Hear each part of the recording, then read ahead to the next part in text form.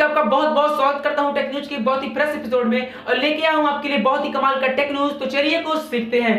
दोस्तों वीडियो शुरू करने से पहले तो मैं आप सभी लोगों को एक चीज बताना चाहता हूं, मेरी जितनी सारी वीडियो आएंगे टेक न्यूज सीरीज की, उसमें सबसे पहले मैं आप सभी लोगों से एक क्वेश्चन पूछूंगा जिसका आंसर आपको यहाँ ऊपर दिए गए पोल में नीचे कमेंट्स में बताने हैं। तो दोस्तों आज की इस वीडियो में मेरा सबसे पहला क्वेश्चन आप सभी लोगों से ये है कि बाय द वे आप लोग कहीं पर पबजी गेम खेल रहे हो और अचानक आपके पास पुलिस आई और आपको गिरफ्तार करके लेकर जाए थाने पर और वहां पर आपकी जमकर आपकी पिटाई की, तो यार आपको कैसा फील होगा जरा बताइएगा पूरी कहानी नीचे कमेंट्स में और ऊपर दिए गए पोल में। तो दोस्तों सबसे पहला अपडेट निकल कर आता है स्काइप की तरफ से, और स्काइप हम सभी लोगों के लिए यानी कि 50 ऐसे लोगों के लिए जो एक साथ इसी एप्लीकेशन में 50 लोग एक साथ ग्रुप कॉलिंग कर सकते हैं। जी हाँ, 50 लोग एक साथ ग्रुप कॉलिंग कर सकते हैं। तो हुई ना कितने मजे की बात। अभी हालांकि ये जो फीचर है अभी टेस्टिंग में चल रहा है, अभी देखते हैं कि ये फीचर हम सभी लोगों को कब देखने को मिलता है। दोस्तों अगला अपडेट निकल कर आता है आईफोन की तरफ से, और आईफोन बहुत ही जल्द हम सभी लोगों के लिए 3 कैमरे वाला फोन लेकर आ रहा है। हालांकि जितने सारे अभी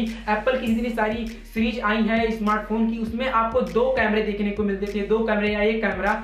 अब देखते हैं कि ये 3 कैमरा वाला फोन कब देखने को मिलता है इंडिया में और इसकी प्राइस कितनी रखी जाती है। दोस्तों अगला अपडेट निकल कर आता है वीवो की तरफ से, और वीवो एक ऐसा स्मार्टफोन ला रहा है जिसका नाम है वीवो IQ। ये स्मार्टफोन गेमिंग फोन है और ये फोन हालांकि अभी इंडिया में लॉन्च नहीं हुआ है और ये चीन में लॉन्च हो चुका है। अभी ये फोन जून के महीने में आने को सुनिश्चित है। अब देखते हैं कि ये फोन तो कंफर्म हो गया है कि इंडिया में तो जरूर आएगा, क्योंकि जितने सारे वीवो के फोन होते हैं इंडिया में जरूर आते हैं, लेकिन देखते हैं कि ये फोन कब आता है और किस प्राइस में आता है।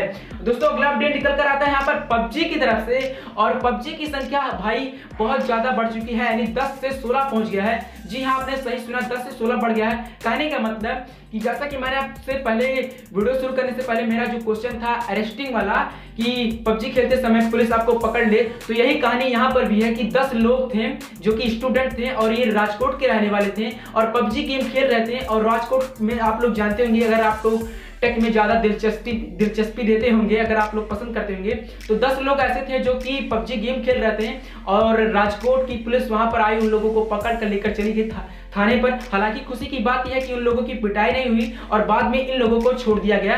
लेकिन जो मैं आपको भी बता रहा हूँ, संख्या 10 से 16 बढ़ गया है। 16 लोगों की अब संख्या बढ़ चुकी है और 16 लोग अब गिरफ्त में आ चुके हैं।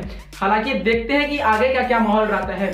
दोस्तों अगला अपडेट निकल कर आता है यहाँ पर Asus की तरफ से, और Asus का 2 स्मार्टफोन ब्राजील में लॉन्च हो चुका है, जो कि है Asus Zenfone Max Short और Max Plus M2। ये 2 स्मार्टफोन ब्राजील में लॉन्च हो चुकी हैं और बताया जा रहा है कि Asus कंपनी की तरफ से इसमें अन्य प्रोसेसरों से जो अन्य सारे प्रोसेसर होते हैं जैसे कि स्नैपड्रैगन और तमाम तरह के जितने प्रोसेसर होते हैं उससे काफी अच्छा प्रोसेसर इस स्मार्टफोन में लगाया गया है। अब देखना यह है कि ये स्मार्टफोन इंडिया में कब आता है और कितनी इसकी प्राइस रखी जाती है।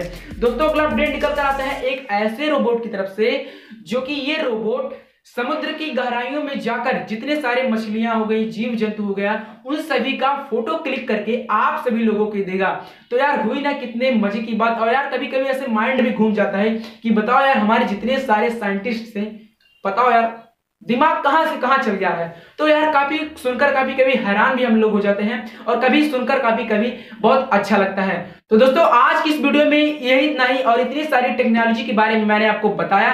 तो बस आज की इस वीडियो में यही इतना ही। अगर आपको इस वीडियो से थोड़ा सा भी नॉलेज हुआ तो इस वीडियो को लाइक कर दीजिए, शेयर कर दीजिए, और चैनल को सब्सक्राइब नहीं किया तो चैनल को सब्सक्राइब कर दीजिए, क्योंकि मैं आज से अब आपको लगातार ऐसे टेक न्यूज के बारे में बताता रहूंगा। तो बस आज की इस वीडियो में यही इतना ही।